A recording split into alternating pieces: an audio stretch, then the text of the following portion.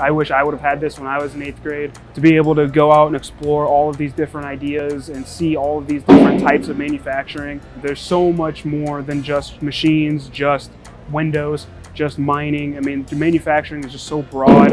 You can really explore and learn and grow as an individual, and I think that's awesome.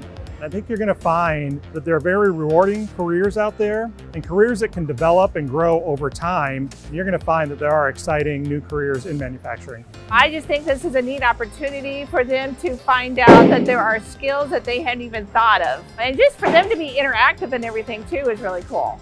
I think this is a neat experience for anybody. Teachers, associates, kids of all ages.